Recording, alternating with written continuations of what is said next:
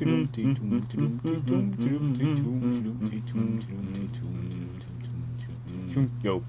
what's up? Hey, welcome to this video. We're here with the Coppersan project. Well, actually just Coppersan, but we're doing this project that means... We're in our HQ at the moment. Yes, in our HQ, aka Ronald's bedroom. And, oh sorry. Don't let anyone know. Okay, sorry. Anyway, there is a new video that we want to show you guys. It's from another channel called xmadleybradleyx. He creates some interesting content, mostly mesa related, but also damage related, stuff like that. Some interesting Maple Story videos. We really like this voice and his videos and his style. Manly voice. Yeah, very ghost-like, manly. I don't know, it sounds good. You should check it out. So he sent a video to us and we wanted to show you to that. So if we wanted to show you to that. Wow.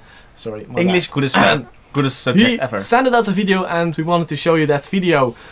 If you want your video on our channel, that's possible. It is. How do you do it, Ronald? Well, you click right here. There will be a link and right here.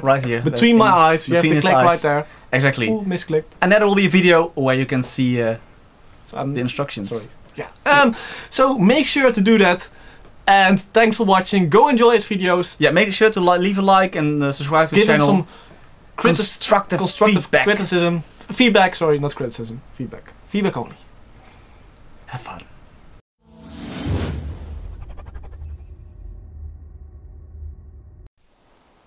Hello ladies and gentlemen, and Coppersan of course for giving me the opportunity to make me famous, as you guys said. So before I get into this, I'm just going to talk about what I was thinking of doing, and that was possibly making a new character on a new world and then making a guild for my subscribers only kind of thing, and then we could all go bossing and training, and I'll give you guys tips and advice, that kind of thing. So without further ado, I guess I'll talk a little bit more about my channel in general. What I do is I make meso guides, training guides, all that fun stuff, so definitely check out my channel for more. And also I usually ask my subscribers what they want me to make videos of, so I usually take it all into account and usually make it. So yeah, it's a little bit short, but thank you Coppersan again for the opportunity, and I'll see you guys next time.